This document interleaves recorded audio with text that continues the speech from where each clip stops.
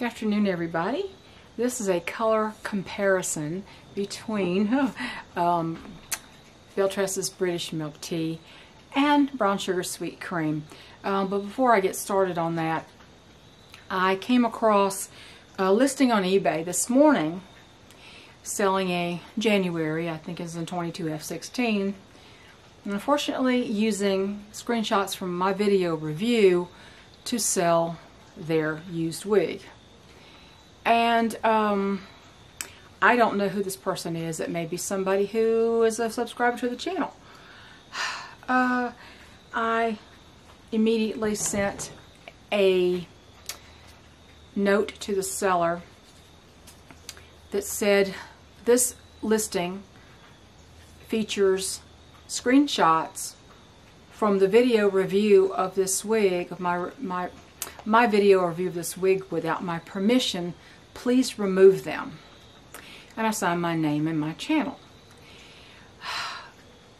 Now, that is not to say that if somebody asked my permission to use my a photo of a wig from my channel, I might not give permission. I might not.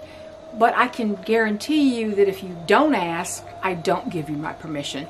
If you happen to come across my pictures anywhere, by a retailer, by an individual selling a used wig, if it's using my likeness, my face, a screenshot from one of my videos or one of my pictures, at this point in time, I can guarantee you they do not have permission to use them. I've had this happen when someone stole pictures of one of my breeder quality Americana chickens to sell their hatching eggs from their stock. But if they have their stock, why are they stealing my photos? Do you see what I'm saying? I had to approach eBay about that one. So there are people who believe that if you find it on the internet, it is free for you to use, and nothing could be further from the truth. It doesn't matter if you watermark it, you don't watermark it. One of the screenshots even had some of my wording, you know, where I correct myself, or I say something in particular, and even left it up there. It wasn't just the picture. So now no one has permission to use my photos or screenshots from my videos. Nobody. So if you come across it, either report it or please contact the seller or tell me and I'll contact the seller. So now that that business is out of the way, let's go ahead and get you a wig in Brown Sugar Sweet Cream.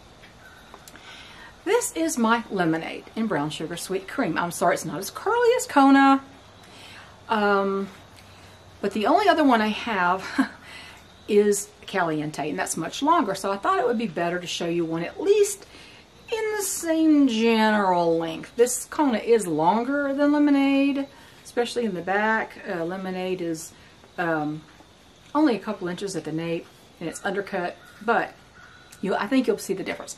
The only similarity that I think there is between Brown Sugar Sweet Cream and British Milk Tea, there are some tones in there that are similar, but the main, let me see if I can get this out here, let me see. The main similarity would be the root. The root tones, to me, are fairly similar.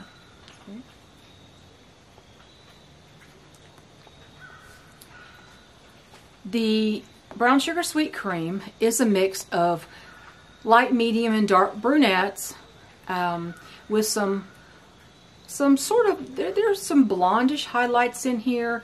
On some presentations of Brown Sugar Sweet Cream, they might be a little cooler than others. Some might be a little more golden than others. There's some blondish highlights, but generally this would fall into the light brunette category, the very highlighted brunette category. British Milk Tea, on the other hand, is a category all by itself, as I've said plenty of times. It has a lot of the same tones, but there is a tone. Some people say it's violet, lavender, that makes it just a little different. So let me show you this, and let me see if I can get in the screen and show you this on the back so you can tell that there's quite a difference in the body of the wig, even though the root is quite similar.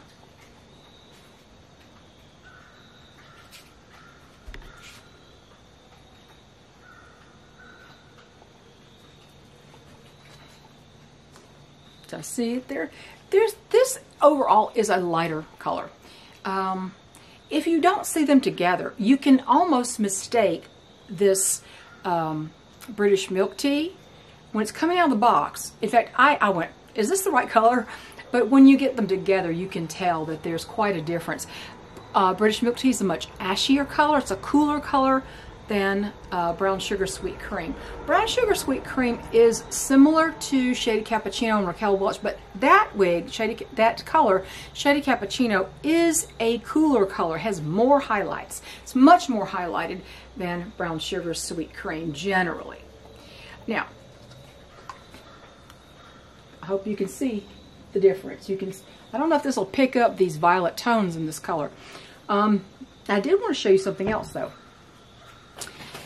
I have the Caliente in British milk tea, and the rooting on this Caliente, I had it boxed up because I was trying to sell her, rehome her.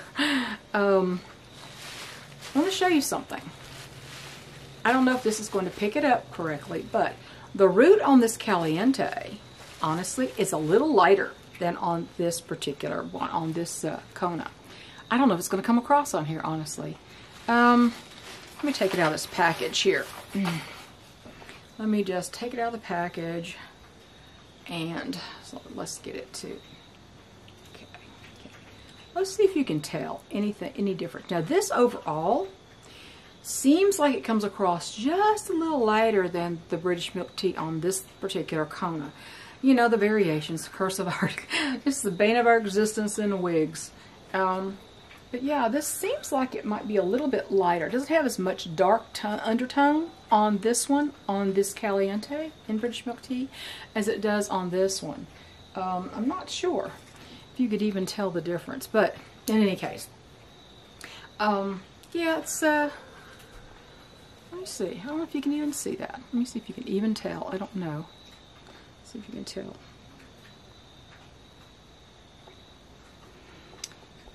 It's not a huge difference. Just when you look at them in person side by side, you can tell. Sometimes the camera picks up things you don't see, and sometimes it doesn't quite pick up things that you do see. But in any case, there you go. And of course, I can take this wig up and put it next to this wig here, side by side. Brown sugar sweet cream, British milk tea.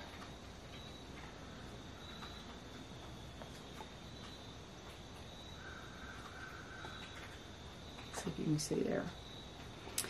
I think unless you don't like that in that little cast of lavender or violet in some lights, unless you just don't like that at all, I think you could almost exchange these two.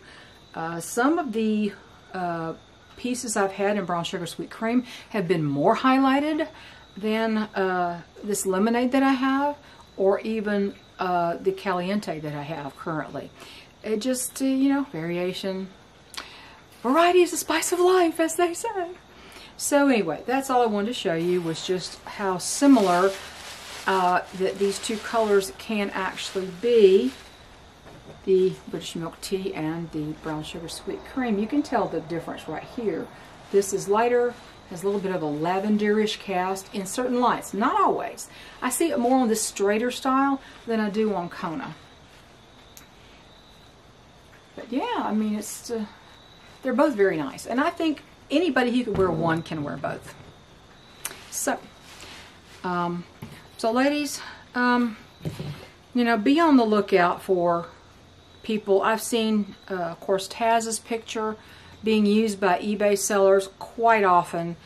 She's used to it. I know she's used to it. Doesn't make it right. And it's just, frankly, it's just the lazy way of doing it. A lot of people don't want to be on camera, so they don't want to put a picture of themselves in the wig. A lot of people don't even have the mannequin heads. I would advise everybody to at least own one, so that if you have to sell a wig, you can at least display the wig on the head. If you don't want your face on there, you can also blur out your face on these pictures. But please don't steal somebody else's image. It is their intellectual property, whether it's watermarked or not. Doesn't matter that it's on the internet. it still does not, it's not public domain. That's what I'm trying to say. So I'll let you go. I just thought I would show you those comparisons. It's sort of an overcast day, and I hope this lighting doesn't betray me a little bit on this video. Have a good day, everybody. Bye.